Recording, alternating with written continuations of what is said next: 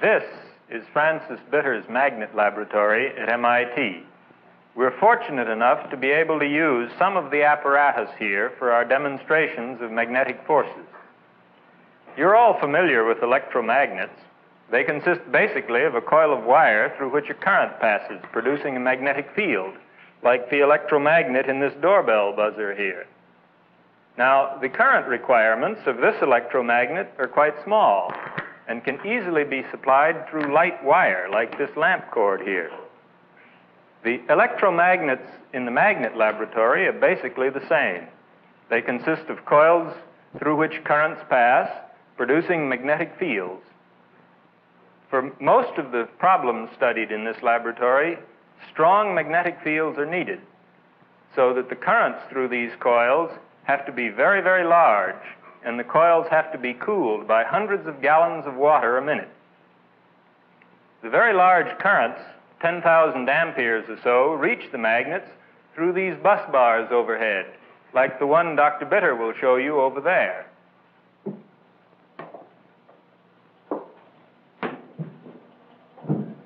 Here we have the bus bars that carry the current around the laboratory and can be fed through switches to any one of several magnets, like the one here. If you close this knife switch like this, to carry the current on to the heavy leads here coming to the magnet. Here, the terminal which brings in the current is connected to a smaller coil which goes from this plate to this one, out of this electrode, out of this bus bar, through this switch, and out, so to complete the circuit. This coil would be melted in a small fraction of a second, I think, if it weren't very effectively cooled by water coming up from below and through the coil and out through these pipes that you see here. This magnet is used to measure the magnetic properties of very feebly magnetic substances. By connecting a specimen from the middle of the coil where the magnetic field is created through a fine wire or string, through this tube here, to this very sensitive microbalance that Mr. Lin is adjusting here, we can measure the very small force which even this strong magnetic field produces on relatively non-magnetic materials like copper, aluminum, oil, water, and so on.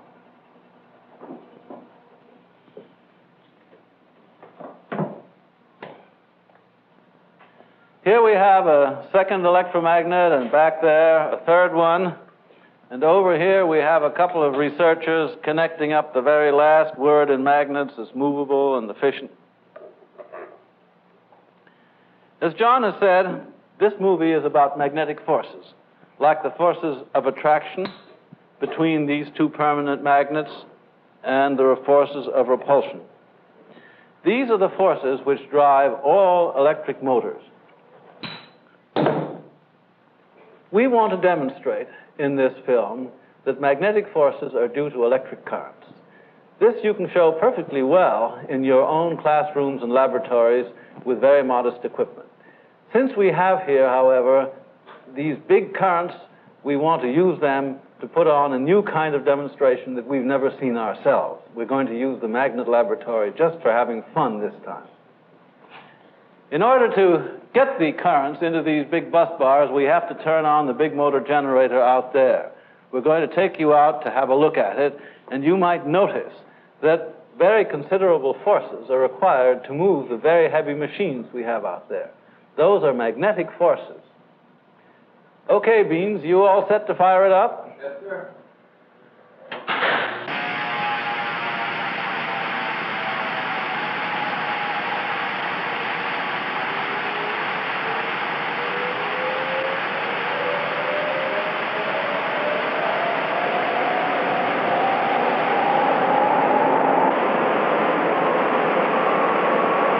This is the machinery that provides the current for the electromagnet. It consists of a motor operated by current from the power lines and a generator which provides the current for the magnet. I think the size of this apparatus gives you some feeling for the forces that are required to turn it over and some feeling for the current that we will be using in these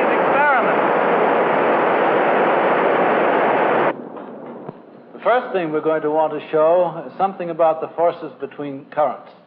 That's something we know about in the magnet lab, isn't it, Henry? At least we're finding out rapidly. We sometimes try to generate very high magnetic fields for very short periods of time by putting very strong current pulses through small coils. We just cut open one here, which holds the world record right now. Yes, the currents go around this way, don't they? That's right. Yeah. Of course, we've made many before this one which didn't hold up, and here's one that blew up. The conductors were forced outward, making it look like a barrel. Well, here comes John. Now we want to show you something about the forces which currents in conductors exert on each other. These, in general, can be very complicated. In fact, if we wanted to describe the force on some little piece of conductor here due to the currents flowing in the whole thing, we'd have to take all the currents into account. Before we're through, we're going to have to consider the whole idea of a magnetic field to describe these forces. However, to begin with, let's take the simplest case possible of two parallel wires like this and examine the forces which they exert on each other. The biggest problem I have with that is trying to remember which way the forces go. So we're going to demonstrate it in a way that I think makes remembering it easy. Here we have a bundle of parallel wires, all connected to a bus bar up at the top. Currents flow down through these wires, all in the same direction, and out through this copper strap to another bus bar over there. Okay, let's see what happens when we pass current through it. All right, Beans, let's have a little juice here, and let's start gently. Let's have about 1,000 amps to begin with. Takes a minute to build this all up. You want it on the telephone. Oh, tell them to call me back later. I'm busy. How's it coming, Beans? You got? All right, let's go on up to 2,000. There we begin to go. 2,000. On up to 3. Let's show it really. 3. Oh, there we go. 4. 5. I guess that's enough. Let's cut it off. Well, I guess there isn't any argument about which way those forces are working. When currents are moving in the same direction, they attract each other, and you can see that by the squeezing up of this bundle of wire. You've seen what happens when we have currents flowing in the same direction. This time we're going to see what happens when the currents flow in opposite directions. The current comes in from the bus bar through this flexible copper strap, down through this solid copper rod, and back up the other side, and out this flexible copper strap. Now these are solid copper rods. They don't move easily, and the current on one side goes that way, and on the other side goes this way. Now let's see what happens. You may fire when ready, Maestro. Okay, Beans, this time I want you to set the equipment so that when you close the circuit breaker, you get the full output of the machine through these all at one crack, and stand by to open it up in case we get any trouble. Okay, let's take it away. Yeah, there it is, going out. There, you see how far it's spreading apart? Now those are solid copper rods. There she goes. Whoa, cut it off. Okay, fire's off. Did you see the flash out there? That was the circuit breaker that opened the circuit when we were getting too much current through the machine. Okay, go ahead. 500, 1,000, 2,000, 4, 5.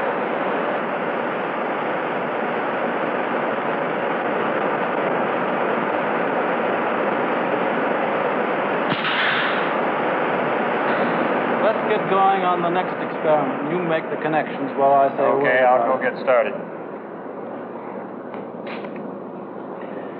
This is a magnetic compass needle that's used to explore the field of the Earth. And we want now to use a compass needle like this, or a whole lot of them, to explore the field around a current. Well, here we have a loop through which current comes in to these copper straps here, flows through this loop made of copper bars, out around this way, and out through these copper straps to the bus bars. Now we're going to study the magnetic field due to current flowing in this copper rod. We're going to explore it with the help of all these compass needles here. Now right now they're all pointing approximately north and south due to the Earth's magnetic field. I say approximately because this is, after all, a magnet laboratory, and there are plenty of stray magnetic fields around here that are as big as, if not bigger than, the Earth's field. Okay, Beans, let's have about 1,500 amperes through the wire. And now you can begin to see some activity. They wiggle around and start to line up in the form of circles going right around the rod through which the current is flowing. All right, Beans, let's reverse the current now. We have to turn it off first and then reverse it.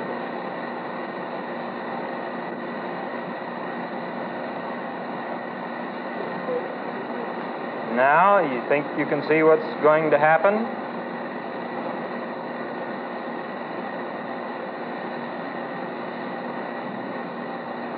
We're going to turn around and point the other way.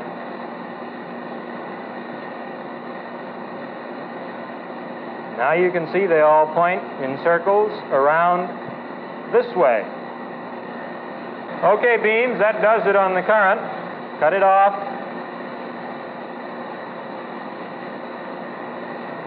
The lines of magnetic field are circles around the current, and they reverse direction when the current reverses. Now we want to show you an experiment involving this good old lecture demonstration magnet, which isn't part of the magnet laboratory at all, really. We need to have a magnetic field, and we can get it here between the poles of this magnet very conveniently. I'll just turn it on. Oh, I better watch my watch. I get it magnetized so much I get sick of having it demagnetized. I have to get along with just setting it every time I see an electric clock. Well, now we have a magnetic field here, and there's a very simple little way of showing this with a few little nails. I think you can see that we have here a magnetic field going from this pole to this one. Now we want to talk about the forces on a current-carrying conductor in a magnetic field. In an earlier experiment, we showed you about the forces between currents. Now we want to leave out the notion of the other currents and really discuss just the force on the conductor in terms of the magnetic field which is present where the conductor is located.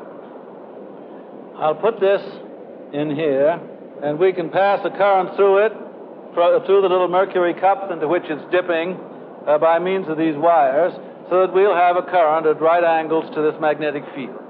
All right, let's turn this on.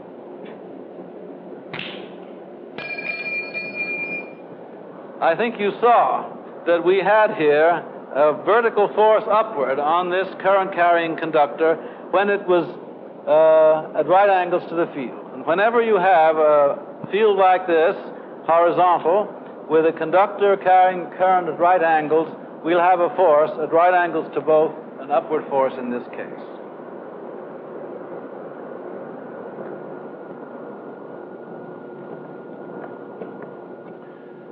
Magnetic fields are produced by electric currents. In a circular loop of wire of this kind, a circulating current will produce a magnetic field that goes through the wire. If we have a whole series of turns of this kind to form a cylindrical coil, the magnetic field will be driven in at one end and out of the other. This is, in effect, a cylindrical magnet, and we want to discuss whether we can describe the magnetic field produced by a magnetized iron bar of this kind in terms of currents. Clearly, we have strong magnetic effects of some kind, and the question is whether this must be described in terms of a new concept of poles in a piece of magnetized iron, or whether currents will do. If currents can be considered in this connection, they must, of course, be atomic currents, not macroscopic currents. There are no wires connected to this, and this is a problem for atomic theory. An atom may be thought of as having a positive nucleus and a cloud of negatively charged electrons around it. And if this cloud of electrons is rotating, it will produce a circulating current of this kind, and the field due to this current may be thought of as very much like the field due to a circulating current through the wire. It will drive flux or magnetic field through the atom. And if we have a lot of these side by side, they will all drive field through the individual atoms. And in a magnetized piece of iron slab of this kind, we may think of magnetized atoms as being lined up so that the currents are circulating in the same direction, and these circulating currents drive flux through the whole business and produce a field very much like that which is produced by the single circulating current in this wire. Now, if we take a lot of slabs of iron of this kind that are magnetized and put them together to form a cylindrical rod, we see that all the circulating currents of the individual atoms may be thought of as driving magnetic field through the whole magnetized bar and out of the other end, and producing an effect very much like that of a solenoid of this kind. Now, John has been setting up our last experiment, and we want to examine a little further the nature of this comparison. Now we want to show you in this last experiment a little bit more about the nature of this interaction of a current in a conductor with a magnetized magnet. That's what John's been setting up here. Well, here we have a pair of electromagnets. They're coils of wire through which we can pass a current. Now, we've arranged these in such a way that the magnetic field due to this one is in the opposite direction as the magnetic field due to this one. And we shall detect the magnetic field at this point in the center by means of a compass needle. So this turns out to be kind of a magnetic balance, That's the idea. When we get them exactly balanced, there won't be any magnetic field right in the middle, so that the compass needle will show. Well, why don't you put on a little current through yours? We'll see what happens. So there we have current flowing through this one, a magnetic field attracting the compass needle. All right, now I'll turn mine on and see what we get. So far, just exactly nothing. So let's raise the current a little bit and give her a spin to get it off dead center. Well, that looks as if yours, well, now just about mine's going to be stronger than yours now. A little bit stronger. Yeah, okay, so I'll back mine off a little bit and make it a fair game. Now it's weaker. Now, here we have a bar of iron. I'm going to put the bar of iron inside this magnet so that the iron will, as you know, become magnetized, and its magnetic field will add to that of the current. Well, it looks like I'm winning this time. See what you can do. I don't know. Haven't got very much poop here, but I have an idea. What do you say if we try to connect up the old iron sides out here and see if we can put enough current through that copper winding to counterbalance what looks like currents flowing around that iron rod? Okay.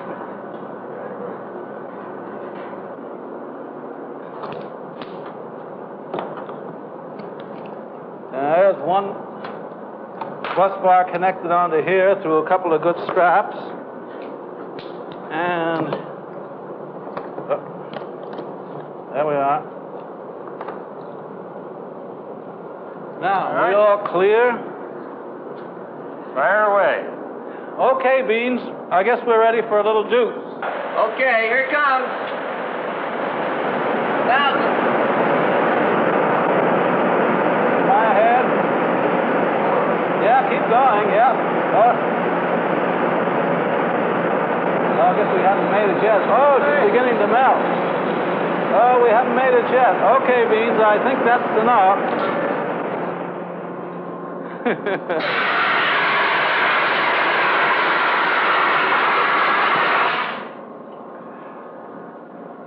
Well, I guess we didn't have quite enough current there to really equal the magnetization of the iron.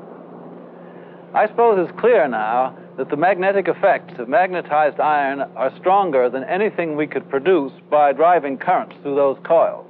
How is this possible? It's because within each iron atom there are such strong circulating currents. Because in the iron rod we were able to line up these currents, and finally, because in the rod there are so very many atoms.